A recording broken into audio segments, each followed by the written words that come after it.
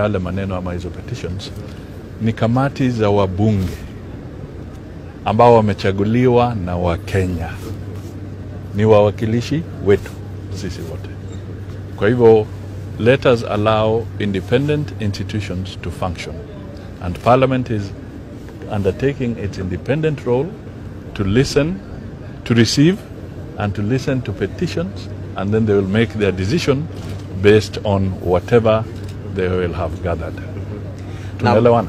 Mwisho kabisa waziri, yes. Alafu kabla nimpe nafasi nimpishe mkurugenzi mkuu. Yes. Kumekuwa na swala la uagizaji wa mahindi wa GMO pia. Je, pengine kama serikali mmefikia wapi kufikia sasa kutoka na mpango huo? Kile ningependa tu ni kusema kwamba tukienda mbele, Wizara ya Kilimo itajitangaza zaidi kuhusu mambo ya kuagiza chakula kutoka nje.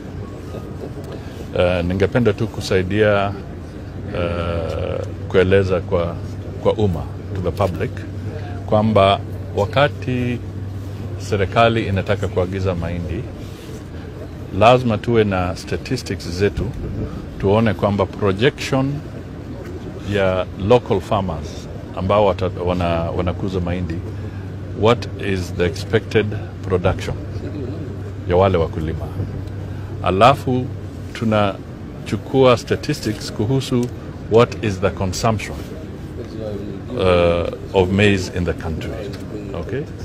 Then once you have that data, kwamba una zile statistics za wale wanakuza mahindi, watavuna kiasi gani,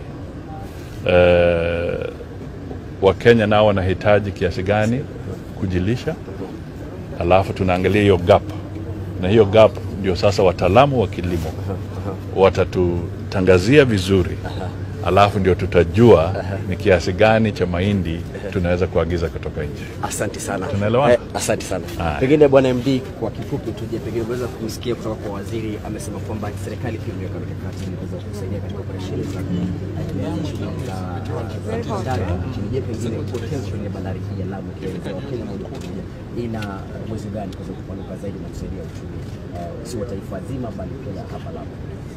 Asante sana. Kama alivyozungumza waziri mkuu, ningependa pia kuchangia hili kuwa tuko na vyombo vya kupakua tayari, tunaweza kupakua na tumefanya order, kufika mwezi wa kwanza mwaka ujao tutakuwa na vyombo vile vinaitwa.